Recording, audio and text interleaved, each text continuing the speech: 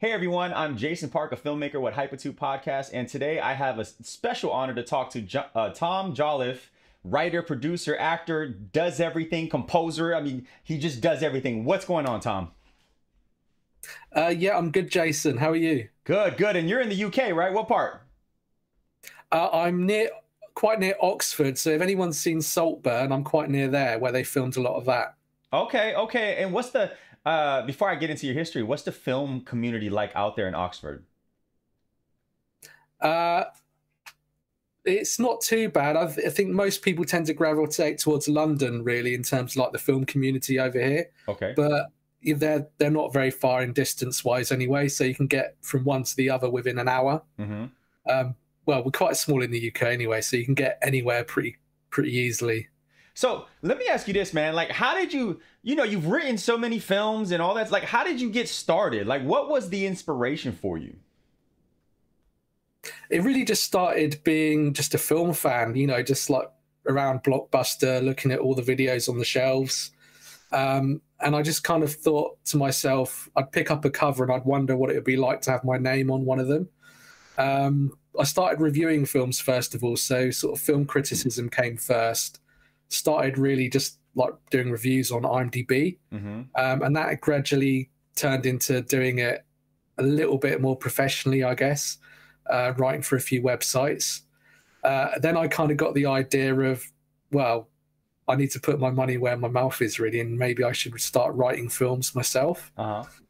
Yeah, so it was that really. Producing just came as a consequence of wanting to get things made, because sometimes it can be frustrating as a screenwriter. You can have your scripts there ready, even when someone takes it off your hands and it just goes nowhere. So that's really what started me in producing, starting off with short films, and that was kind of to get things made. But once I kind of got my first feature film script sold, it kind of snowballed from there. So what was that like? Dive into getting that first thing sold, because you have many indie filmmakers, writers, they haven't sold that script yet. What was that like? How did that feel? What was the process that led up to that? It was just a process that I'd been doing it for quite a few years. You just look online for adverts or certain film community websites, looking for people that are looking for scripts. And yeah, it's just a case of, keep doing it almost until you're fed up with doing it. Eventually I sort of got into contact with a few people. They were quite interested in a script I'd done. Were these agents, producers? Who were these people? These were producers. So I was contacting basically the filmmakers direct, indie filmmakers specializing mostly in kind of horror. Sure. And you'll find when you're starting out, particularly in the UK, in terms of like the indie film industry, that most people are kind of doing horror at the moment, or sci-fi stuff you can kind of do on a low budget. So yeah, I got my first break. It was kind of like I'd sent them the script, they liked it. We were discussing another idea, and then they kind of said, well, do you think you could write a Vikings versus Scarecrow horror film? And I thought, that sounds awful, but I kind of like that kind of thing. So yeah, I thought that sounded like fun to write. So yeah, I said yeah. And it's just snowballed from there, really. So like, how did that feel though? Like, to get that first win, right? Because as an indie filmmaker, as an actor, director, producer, you're always searching for that first win. So that win leads to the second win, third win. Like, I almost contributed or compare it to like a car.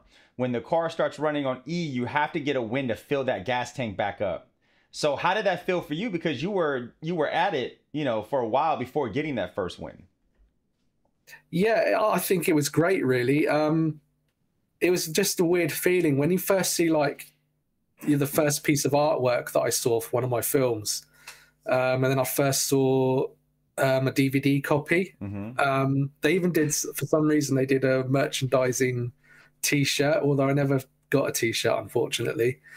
So that was quite strange, but it was weird because, almost before the first one had come out, I'd already written two others. So and they turn these things around quite quickly sometimes. So, I mean, I've literally had films where they've asked me to write something and a week later they're shooting. So yeah, it's almost like I couldn't quite process it. I'm almost still catching up now because it's just been 5 years like non-stop pretty much. That's a blessing. That's the gift or the curse that everyone in this industry wants, right? Just non-stop work. So would you say that when you got your first win, having those 2 other scripts in your back pocket was a big contributing factor towards your success or towards the continuation of the success? Yeah, I think so. I mean, like the first script that I sent them just to sort of see what that I could write, basically, it's almost like a calling card. I can't even remember what the first script was that I sent them, but we were then discussing like a sci-fi kind of film.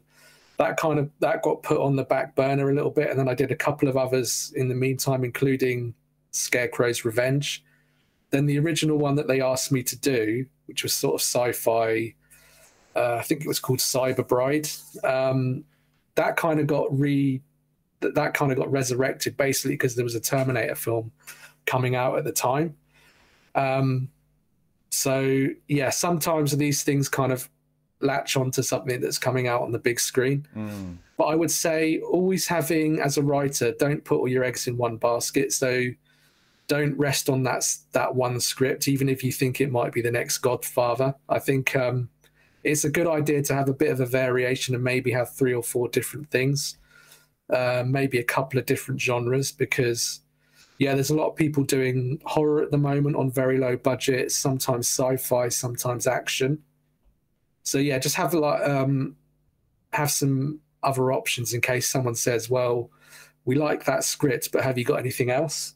Would you say that those, I don't want to call them oddities, but like the mech scarecrow, alligator arm, or alligator man, like would you say that those titles tend to do well? Like there's like a niche audience that loves those type of films? They seem to be doing really well. I mean, it used to be, first of all, it was kind of like the Sci-Fi Channel things. There was something that you'd flick across on like the cable channels at the dead of night.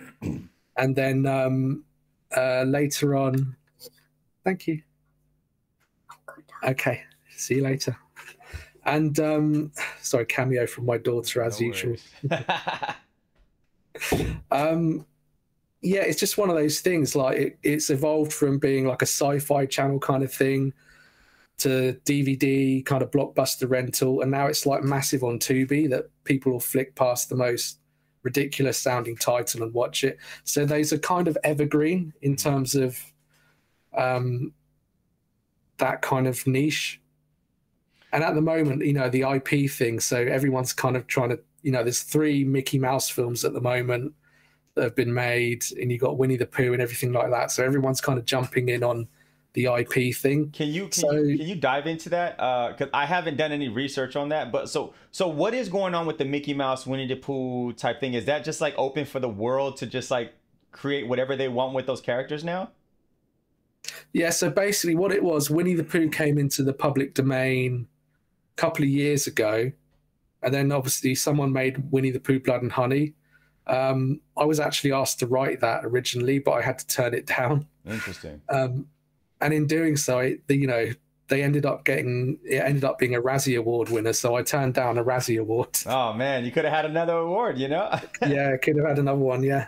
So when it goes into public domain, like, does that mean like Disney was like, yeah, we're not gonna copyright it anymore? Like, how does that work?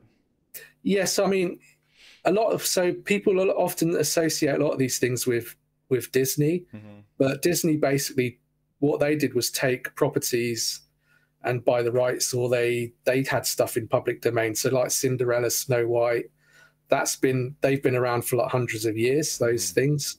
Winnie the Pooh, yeah, that came into public domain. And then as soon as it did, it basically means anyone can do a version of Winnie the Pooh. They can't, however, do a version that Disney did. So because Disney have certain image rights that they own, even if it's associated with the same thing that's public domain elsewhere, you can't have Winnie the Pooh in the iconic kind of red vest or you know, the red Oh, shirt. I see. So you if it goes into public domain, you can do an iteration of it. Yeah. So you can So put it in a yellow jacket, essentially. exactly, yeah. So yeah, you'll notice that Winnie the Pooh, Blood and Honey 1 and 2, that all the characters bear no resemblance to the Disney. And again, anyone, so for example, Cinderella, there's been quite a few versions of that, including my own. As long as you don't copy the image that Disney put out, because that's still under copyright, then you're fine. So essentially, it's just giving, you know, a built-in audience that knows the name. You're essentially using the name for your own benefit. Yeah, exactly. Yeah. So everyone's kind of, because Winnie the Pooh was like, it went viral and it was a runaway success, everyone's kind of jumping on it. The filmmakers are kind of continuing that trend as well by doing, I think they've got Peter Pan, Bambi coming out. Because again, Bambi was based on an old story, not Disney weren't the first to do that. Sure. So yeah, as long as they don't make it look like a cartoon deer like in the original cartoon, then they should be fine. Interesting. So you've written a few. Have you written one screenplay, or have you written a few screenplays with characters that's gone into public domain? I've written quite a few. So I did a film based on Jack and Jill the nursery rhyme, which was just like a straight up kind of horror. It was a sort of Hills Have Eyes set in the middle of England. And then obviously more recently I've done Cinderella's Revenge. Okay. And how is it writing something that has so much history? Does it make it harder? Does it make it easier because you have a lot of data to pull from? Like, what's your process when you're writing something that has a lot of history? It's kind of, in some ways, you almost have certain things mapped out for you. So certain key moments, like, you know, Cinderella has to go to the ball. She has to get kind of tormented by her stepsisters, things like that. So you've got those kind of elements already in place that you can kind of follow. And then it's just a case of, you know, what are you going to do that's different? I think what a lot of people maybe don't realize is that the very, very original stories. I mean, so it's Charles Perrault did a French version of Cinderella way back, you know, 500 or 600 years ago, whenever it was. And then a little bit later, the Grimm brothers did a version as well, but they're quite dark. So although people associate Cinderella with Disney, there's quite a dark history to those kind of things. Sure. And again, you know, there's so many Disney properties that have been based off like the Grimm brothers and these Gothic stories. So we're almost taking it back to the original. To the original, where it's quite horrific. So there's certain things that we lifted from the original story involving trying to fit one of the stepsisters trying to fit her foot in the glass slipper. So we're going right back to which are quite grisly. So we're going back to that. The other thing that we wanted to do was some of these kind of like IP adaptations that are being done, low budget horrors. People are taking them into really dark places, doing quite, you know, serious. Yeah. So we wanted to make it a little bit lighthearted as well, have a sort of blend of comedy as well. Sure. So, okay. So when you write, like, what's your like genre that you prefer? You've written so many different things now. What's the genre that, like, yeah, that kind of lights me up? That my fire is sparking to write this. Yeah, it changes, to be honest. I mean, sometimes I really love writing horror. Sometimes I kind of get this mood to write action. I mean, it's just like my movie watching taste. Sometimes I'll be quite happy to watch, you know, Mega Shark versus Giant Octopus or something like that. Yeah. I just made that up, but there's bound to be a film with that title. I'm sure. You know, Sharknado. They have, like, I saw one recently where it was like, I don't know, it was like an alligator on a plane or something. I'm like, okay, there's just so much stuff going on. I think they've put just about everything on a plane now, haven't they? So, yeah, they have. And that's what makes me think, right? When you think of film, like, everyone acts like everything has to be this perfect, super nuanced, super gritty film in order for it to be a masterpiece. But in reality, if your movie can bring joy, laughter, and emotion, or evoke an emotion, then you've done your job as not only as a writer, but as a filmmaker, as a production house. Like, you've done your job. Everything doesn't have to look like Mindhunters, you know? Yeah, exactly. Yeah. And, you know, there is always an audience there for pretty much everything. So, yeah, I mean, for me, it kind of changes with the seasons, what I kind of prefer to write.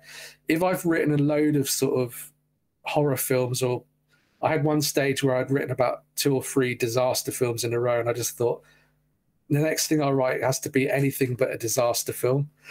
Do you feel like if you write disaster, that each film is almost the same as the last, because there's only so much you can do with disasters? It is sometimes, because also in those kind of things, the distributors have a certain type of film that they want. So they want it to tick certain boxes. You're not kind of given that much license to be too creative outside of what they think audiences expect. So yeah, I mean, the last film I worked on was as a producer as well, and that's sort of like an art house drama. So I completely went the opposite direction, really, away from. I still had a few sort of horror elements in it because I couldn't quite leave that behind. But what's the name of that film? We Go Again. Is that out now? No, that's in post at the moment. So we shot that a few months ago. Okay. And I wrote, produced, did all the casting, locations, and what was that process like? It's I think there'll be a lot of people that within the indie horror world that kind of know this, or within the indie film world, that you have to be quite good at multitasking and taking, different jobs on. Sure. As long as you've got some semblance of an idea of what you're doing and you can do it at least to a reasonable level. Because, budgets are tight. This one I kind of funded myself, so I made a bit of a grave error. Yeah. That's the last thing you should any producer worth his salt will always say, as long as you don't spend your own money, you're doing all right. But what made you fund it yourself? Was it, the lack of wanting to wait for someone to fund it? Basically that. I just felt it came about quite quickly. I just had this idea. A couple of people I know, actresses, were just saying that they've got certain availability at a certain time of the year. I'd had a few ideas kind of bubbling away, and a few ideas of a kind of thing that I wanted to do. And it's not something that's kind of being picked up at the moment in the UK indie industry. So yeah, the only real way to do it was to do it quite low budget and then basically fund it myself. Otherwise I could be applying to film funds and just waiting around for, months and years to try and get it made. I mean, there's a film that one of my favorite films of recent years is a film called After Sun, which is this kind of quite gritty drama, based partly on the filmmaker's life. It's a really great film because it does something quite unconventional, not really sticking to conventional narrative structure on it. But it took 7 years to get made. And I didn't really want to go through that kind of process to wait 7 years. How many shoot days did you shoot this new project? It was in about a week. So yeah, we shot quite quickly. Yeah, 7 days, 6 days. That's incredible. I'm assuming 90 minutes, 100 minutes. I think we're in at about 85 minutes. 85. Then we wanted to keep it obviously feature length, but also comfortably under 90 minutes, so it doesn't overstay its welcome, hopefully. Yeah, I do think that, like, with newer films, I think 80 minutes, like a 75, 80 minutes is almost ideal with the shortened attention span. I almost feel like with most movies, as they hover beyond that 80-minute, what happens is you'll notice, and you probably, if you dig back into your hat as a film reviewer, right, back in the day, that a scene will be elongated, or it'll just be a lot longer than it needs to be to drive the Yeah. story forward so they can meet that 90-minute benchmark or whatever that is, compared to let's just cut all the fat. We'll be at 80 minutes. We cut out 10, 15 minutes, and now the story's it's moving. Yeah, definitely. That was the thinking, really. I mean, in mainstream at the moment, I mean, I was only just saying this to another filmmaker I know today, that it becomes almost frustrating when you see a film that it's almost great, but it kind of overstays its welcome. And there's been a couple of, well, quite a few recent films. I tend to find as well, if a director is quite established, and they've got a track record of, big hits, cult hits, that they tend to indulge themselves a little bit. They make their films longer. Yeah. That's fascinating because as I've gone through my journey as a filmmaker, I've actually made my films shorter. Like there's certain scenes where like people are talking like this conversation we're having right now, and you can make it really long, right? But then is the audience engaged in that conversation? Is this useful information that will be applied later on in the film? Because if it's not, then it's just fluff. Yeah, exactly. Yeah.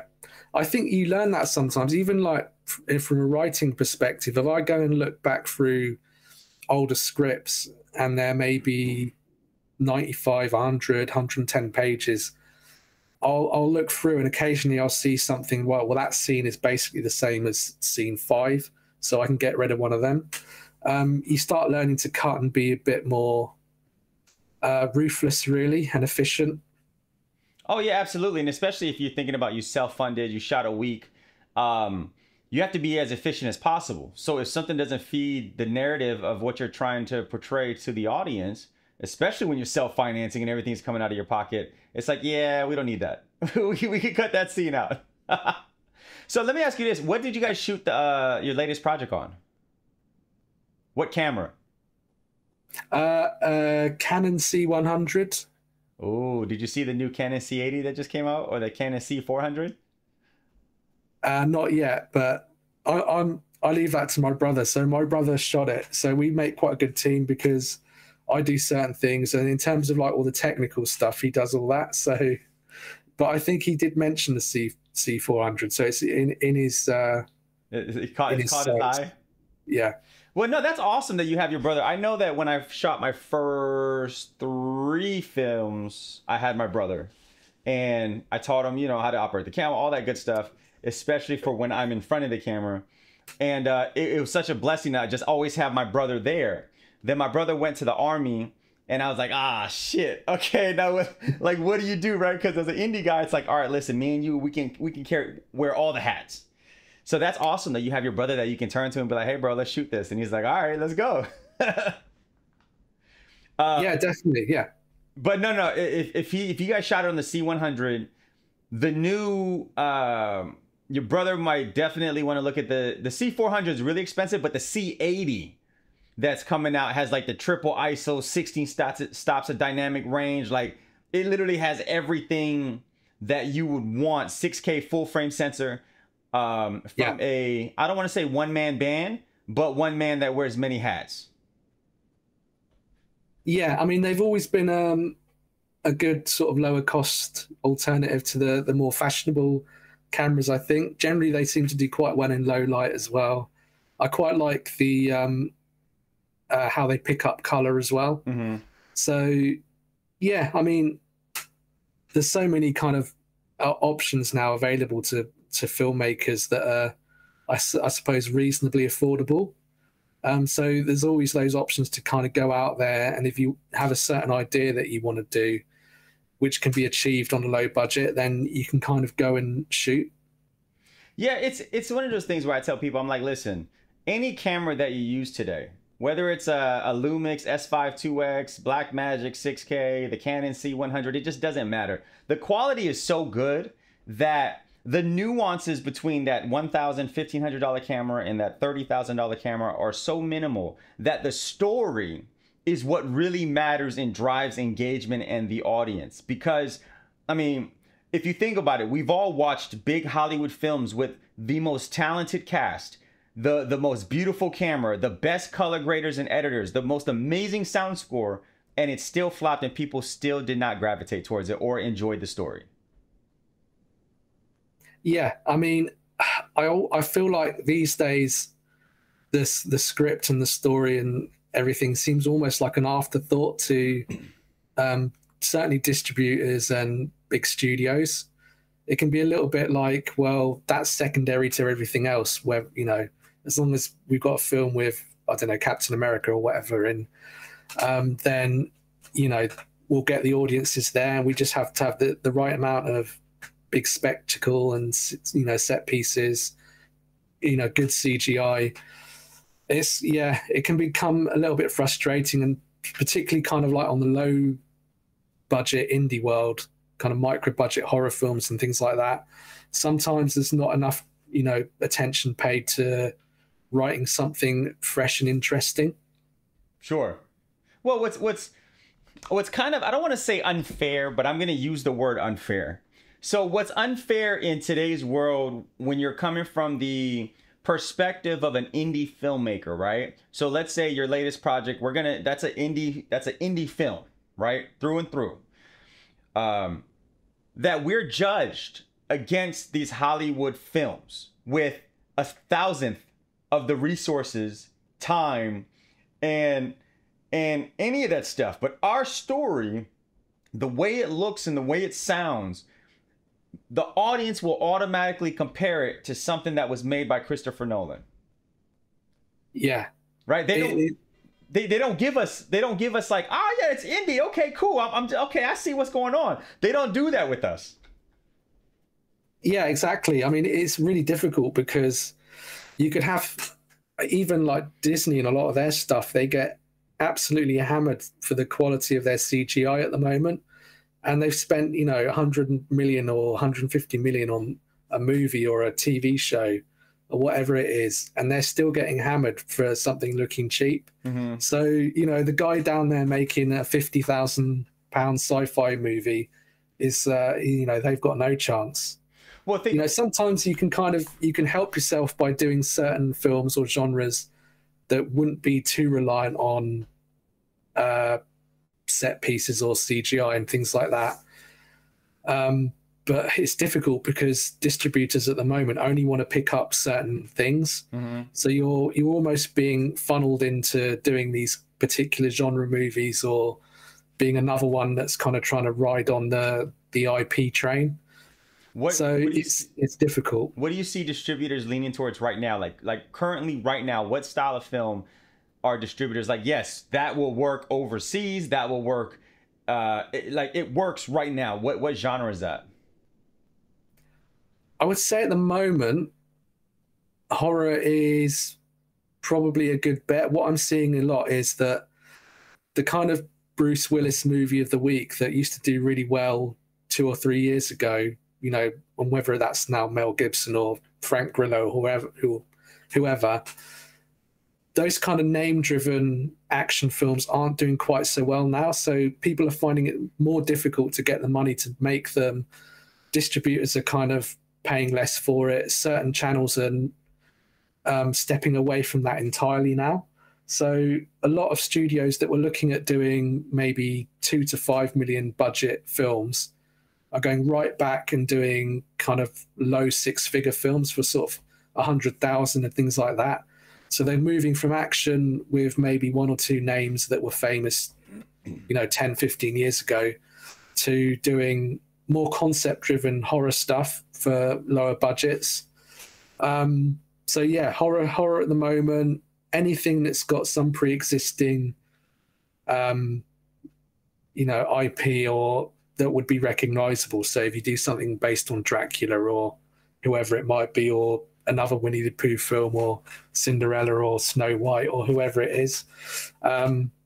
Yeah, so that seems to be what's going at the moment. I do think the IP thing with the whole Winnie the Pooh thing and all that, that's probably toward the end of a cycle now. So I don't think it's that evergreen compared to certain other things.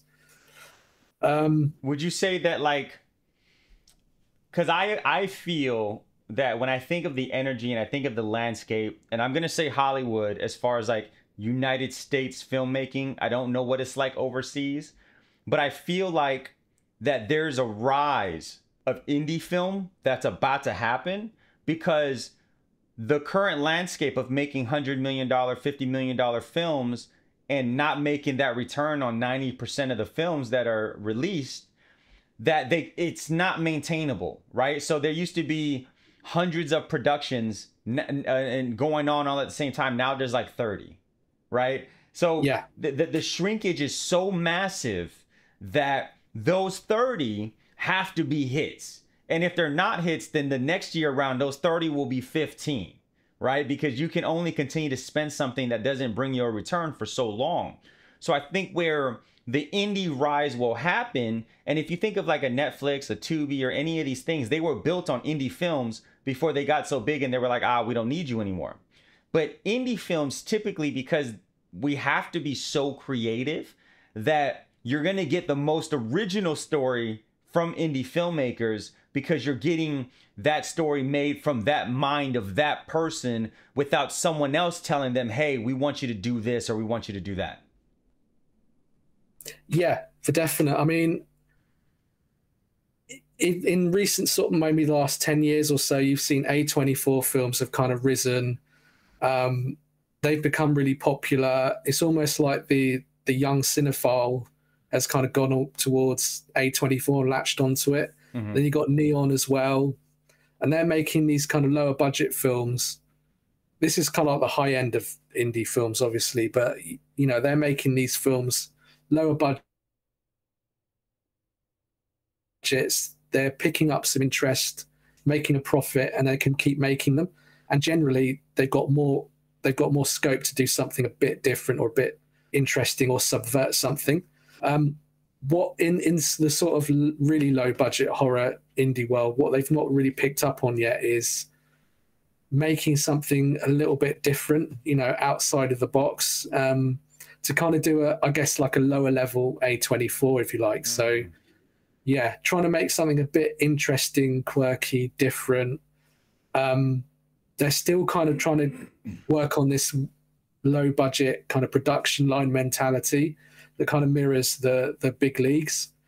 So yeah, it's quite tough at the moment because obviously certain platforms are starting to make it more difficult and they're being more selective. Tubi at the moment seems like the last kind of place to go, the last golden egg for, you know, low budget filmmakers that are working on, you know, less than $1 million budget.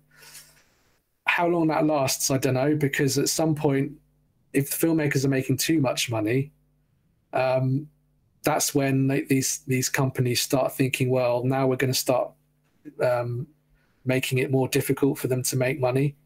Then we're going to be more selective. Tubi are also moving into doing their own things as well, which means they're buying less content.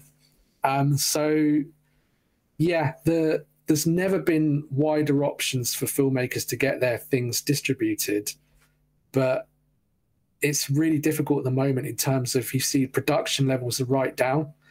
That's on all levels, really. So even at my level, where it should be relatively easy to put together, you know, 50,000 or 100,000 and go off and shoot a film, it's really difficult at the moment to find investors, particularly in the UK.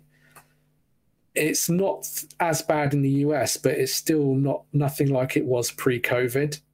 So hopefully, I have a thought on this. Do you think that that's going to change, or you think it's going to get worse as time goes on? I think if it changes, people have got to be more mindful of the quality of what they're putting out, not just there's a bit of the problem is there's a content mentality at the moment that goes from top right down to the bottom, where let's just get something out there. Yeah, we'll get something out there. You get a lot of low budget indie distributors that just think, right, we'll put 30 films out a year. If we make 10 successful, that's us sorted. The other ones doesn't matter. Mm-hmm. But you know, the whole model of streaming has made it quite difficult in terms of revenues. Yeah, there's more options than ever to get your film distributed, but in terms of actually making money, it's really difficult because if a streamer pays, you know, fractions of a penny per stream, Amazon. Yeah, by the time everything filters down to the filmmaker, you know, they spend they spend massive amounts of time kind of in the red, waiting for everything to turn into the black. So and be into overages. Yeah, there's a few thoughts on that. Like, so Amazon used to pay really well, and then now they pay like 0.0001 cents every hour watched or something crazy like that. Tubi right now pays well, but for, like you said, for how long does that last before they're like, now we're moving into Netflix territory? So I have like two thoughts on it. One thought is I believe films will become what theaters and plays are today. It'll be like a novelty thing where it's like, hey, let's go watch this movie, because the attention span on your cell phone or whatever new device comes out is only going to get worse. They're only going to flood you with more, right? But on the other end, when I really think about it and you think of, okay, when did things make the most money? It was when everyone was watching TV, right? A show would be on TV or a movie would be on TV. It'd get 10 million views. They were paying buku bucks. What I think is going to happen is the streaming platforms caused a riff. Everything was going streaming. There were no commercials. It's like, okay, what you made is what you made. But if you notice with all these streaming platforms, they're going back to cable TV. They're all throwing their ads back on. You know, they're all having ad versions because they're seeing the success of Tubi jump from 30 million viewers to 100 million viewers, all ads. Amazon Prime, you pay for it, ads. Hulu, ads. Like Netflix, I'm sure they have an ad option, or they're going to bring in ad options. So now, yeah, they do. Yeah. Yeah. So now essentially you're back to cable TV, but instead of you having a cable box, you just access that same information through the internet. So what'll happen is, I don't know if it'll be negotiated, but at some point it's like, okay, well, there's 5 million viewers on this show or this movie when it released, and you have all these ads. Where's my share?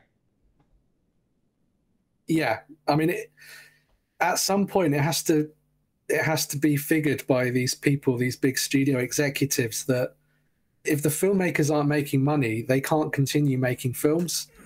So, you know, in the end, it is more beneficial to actually have some money that actually is trickling down, because you've got to go through the distributor, maybe a sales agent, sometimes several distributors. You have to filter through maybe 1 or 2 sales agents before it gets to the filmmaker once they've cleared expenses and all that. So it's really a difficult model at the moment, because I had a film, Jack and Jill, which I mentioned earlier, that must have had about over 10 million combined views. Mm-hmm.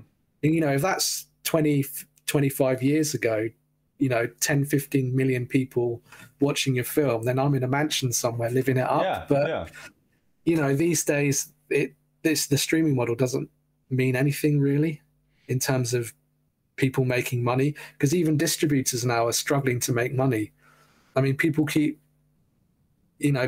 moan a lot about rogue distributors kind of fudging numbers and ripping people off. But I mean, even though they're starting to struggle now. So yeah, it's really tough. Well, I have an interesting take on that, right? So you'll get a lot of indie filmmakers that are upset with their distributors. But in reality, it's like the majority of indie filmmakers, you're not getting those views. People just aren't watching your project because you're responsible for the marketing.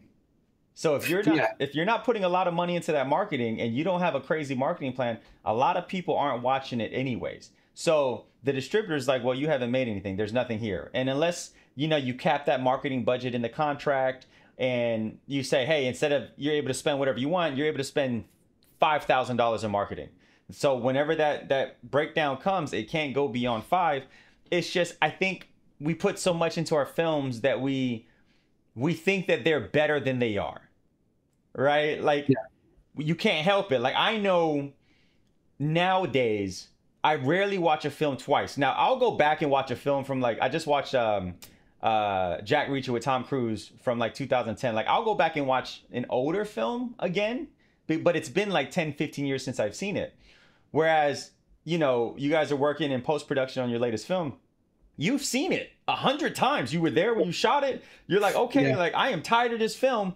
But when the premiere happens, when you do the theater, you're gonna watch it again and again and somehow be engaged in it because you made it. Whereas if I just watched Jurassic Park yesterday, I'm not gonna go watch Jurassic Park today because it's no longer engaging to me the way it was yesterday.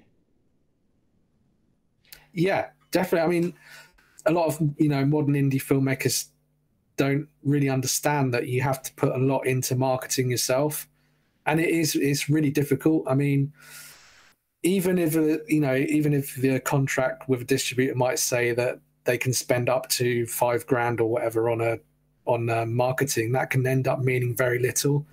Because you can do paid ads, you can do this, that, and the other, and those still get no traction. So you need a little bit of marketing, but you also need a bit of luck to get picked up by the algorithm. You need to get a certain amount of word of mouth. Whole lot of luck. Fan base, yeah.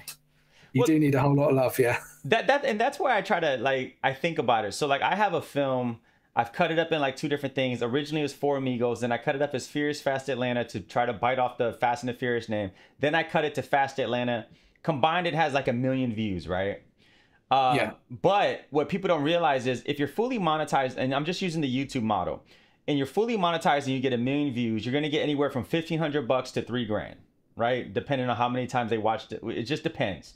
The views don't matter as much as the watch through and how long they've watched the movie. So 1,500 to, let's just say 1,000 to $3,000, it can kind of range anywhere from there. So that means if your movie hits it out the park and gets 10 million views, you're making anywhere from 10 to 15 to 30 grand. Yeah. Where are the distributors? Where are these platforms? Where are they making this money? So you as the filmmaker, you're not making a killing. The Tubi might, because they have 100,000 films and each film is making whatever. So now they're taking that large model and taking percentages from each film. Yeah, exactly. It's a model that just does not work long term. And again, we've kind of come to this, everything kind of gets dictated a little bit by what happens at the top in the mainstream, and everything kind of filters down. Yeah. So when everything kind of ground to a halt with the strikes and everything, that put a lot of other productions lower down, affected them. COVID as well didn't help in terms of making this a viable option for investors, because it used to be that film could be quite a good investment. Now if you're an investor looking for certain things, then you're looking elsewhere. You're looking to sort of property, things like that. And those kind of slightly ego-driven, I don't know, like the Wall Street guys that might chuck 100 grand into a film just for the sake of doing it to get their name on a poster. Mm-hmm. They're a little bit more mythical now, so they're almost like fairy tales. They don't exist anymore. So you've not really got that option so much. So it's really tough. This is kind of why a lot of studios and filmmakers are now working on lower and lower budgets, but there comes a point where you can't get any lower. Yeah. I mean, yeah, you're right. It's to the point where it's like, hey, we used to make this for 6 million. We need to make it for 600,000. So I don't know how you're gonna do it, but go get it done. Yeah. So let me ask you this: with your latest project, you've worked for a long time. You've written a lot of films. You've been in the industry. How are you going to go when this film is done? Are you going to self-distribute, or are you going to go through a distributor? How are you going to make that work? I think what I'm going to do is I put it through some film festivals first and just see what the reaction, the pickup is like. I mean, that can be a way to get some organic kind of marketing and get the film on people's radars. So after that, I'll see how it goes. But I'd thought about perhaps Film Hub, but again, that from being like when it came out, being quite a revolutionary thing that seemed to favor the filmmaker. Now they're kind of making it more difficult. They have all the paid tiers now, right? Yeah. And it's not like $100. It's like a yearly thing, right? I think so, yeah. But it's just that thing again where it gets to a point and then they start making it more difficult. So yeah, people are waiting slightly on a knife edge to see what Tubi do in the next, 18 months or so. Yeah. You know, I used to have this thing where I was like, man, I would never put my films on YouTube or whatever. But I had this epiphany where I was like, man, I'm putting every film on YouTube. And the reason for that is because it's the largest video consumption platform on the planet. When people go to YouTube, they go to YouTube to watch, content, movies, whatever. So when you compare the Tubis, the Netflix, the HBOs, everything to YouTube, it's not even close because everyone in the world uses YouTube. And you can see all of your metrics. You can see where they watched it from. You can just directly see everything. Now, you may not make as much as, let's say, a Tubi. I don't know what the rate difference is.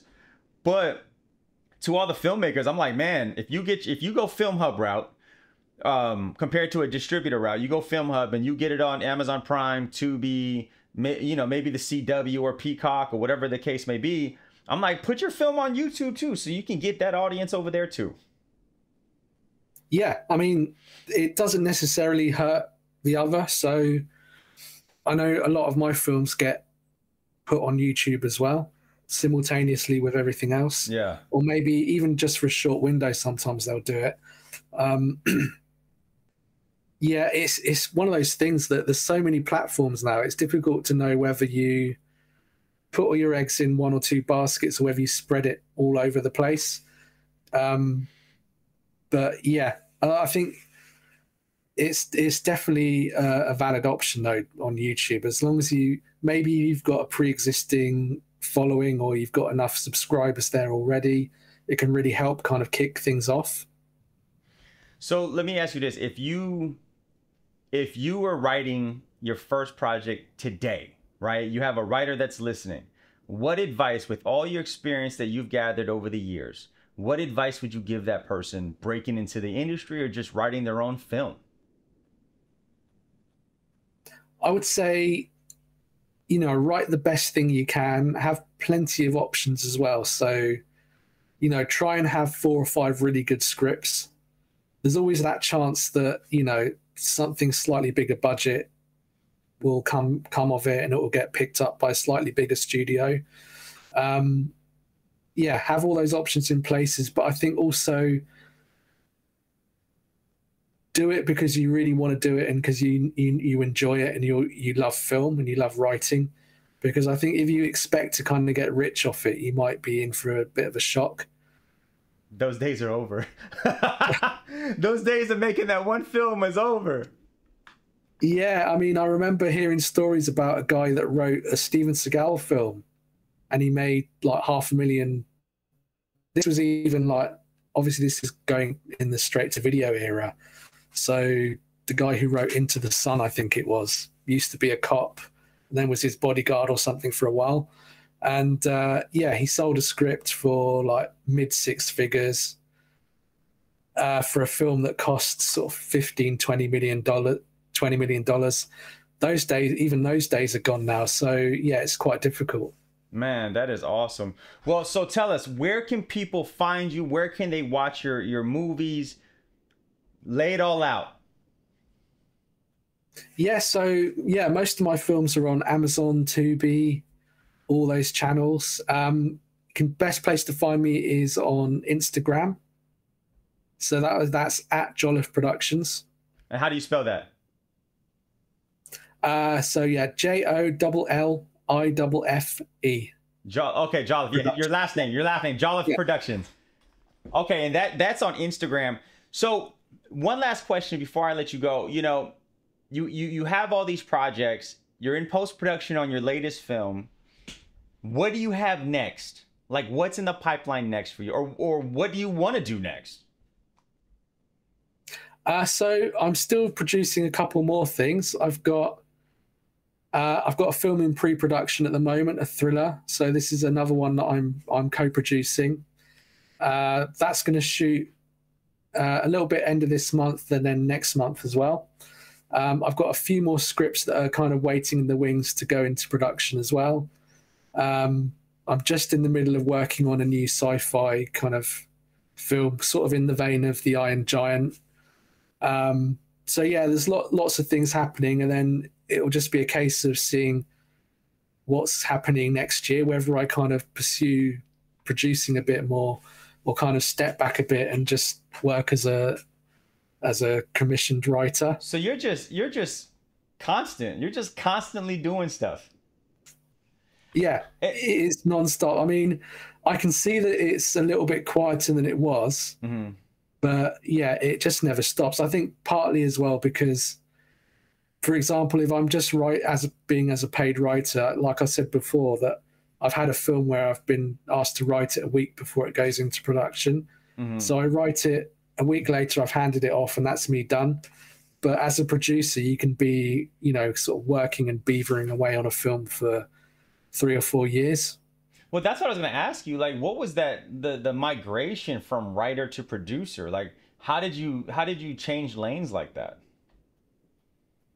I think part of it was wanting to do things a little bit more that I wanted to do, and also to have a bit more control over the end product as well.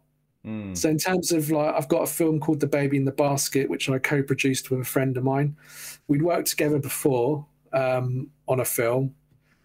And so we put this one into like this gothic horror film that we really wanted to do. We both kind of like the same sort of film. So we kind of conjured up this idea, and I wrote the script, and then we put it into production, and then that will hopefully come out later this year, early next year. But, that whole process started in 2022. It's going to be sort of just over 2 years, 2.5 years when it finally comes out. And then you spend the next year or 18 months after that kind of waiting and seeing how it does in terms of performance and constantly having to promote it. So, yeah, it's a really long process. But, if you want to have more control over the quality of what you're putting out, then you have to produce. You have to be the producer as well. Yeah, that makes perfect sense. Do you feel like your days of reviewing films, do you feel like that's helped you with your current films? Like, from the critique point of view, because I'll say a lot of us as artists, we don't really critique our own stuff. Like, it's almost like they're held in a special box. Are you able to be like, okay, if I was me as a reviewer, how would I look at this project? Yeah, I actually do rate my films on Letterboxd. So yeah. Do you give them all like high scores, or do you like, this shit's a 6? No, I tend to be quite honest. I mean, there's some films that I do like, and some films that there's points of frustration in certain films. Like, there might be like one film I did called Sky Monster. That was actually the one that I wrote in a week, and they were filming. Yeah. Because they came to me a week before shooting and said, look, we've got a plane set has become available, and we want to shoot a film. So it was kind of like, this is the idea we want. I wrote the script, delivered it, and then they shot it and everything like that. But it's got some of the worst continuity errors that I've ever seen in films. Yeah. In the final thing, and I'm just, so yeah, if you want to kind of be a bit more, if you want to have a bit more say on the quality, you do have to produce, I think. I will say this. On my latest film that's now in post-production, I have one glaring continuity issue, and it drives me fucking crazy to the point where I'm like, okay, we're going to go film this additional scene to break up, right? These two scenes to put it right in the middle so the audience will forget. Like, I'm literally adding a scene just because what happens is when you film, scene 13 and then scene 47 and then scene 22 and then scene, like, I have a system where I use colors for days, but because while I'm filming, I've changed things up so many times that this one thing, it goes from like, I shouldn't even be saying this because now people are gonna know, but forget it. It goes from like the female character wearing a short sleeve shirt to a long sleeve shirt back to a short sleeve shirt, right? Now, mind you, they're 3 different scenes, but the way it is in the movie right now is they're back to back to back. So I was like, okay, the way that I alleviate that, in the first scene, she's wearing a black short sleeve. The guy says, hey, I'll meet you at the restaurant in an hour. So if I then cut to the restaurant, her in a long sleeve, them being outside, you can get away with that. You can say, okay, that was on purpose. She put a shirt on, right? Yeah. But then now when they're back at the office and she has a short sleeve again, it's like, okay, I need to put a scene right in between that. So at least some time and things have happened before that next scene. So maybe the audience forgets it. Yeah. It's one of those things though, but I think especially if you made something yourself, you're just that little bit more critical, I guess, and you're looking out for it. But I think, even like in the biggest budget films, they have errors like that all the time, don't they? Yeah. And they've got people, they've paid like, 3 or 4 people or to watch sometimes it. a whole department to watch it. Yeah. Yeah. So what got me, they always slip past. And that's the thing that kills me, because I'm sitting here editing, right? I'm looking at it, and what kills me is that in the script, the way I had it, it made sense, right? Like these were different scenes. But when I'm editing the entire movie and I'm thinking of like, when I edit, everything is a flow, right? It's kind of like, how is it flowing in and out? I'm like, okay, these fit here. But now I took scene 22 and scene 41 and I combined them. But these originally in the script were 2 different days. So that's what happened. Yeah. But yeah. Hey, Tom, Jolliffe, it's been an absolute pleasure, man. Thank you so much. If there's one thing that you could leave the world with before we go, what would that be? Bit more money for people who need it. There you go. Bit more money for the rest of the world.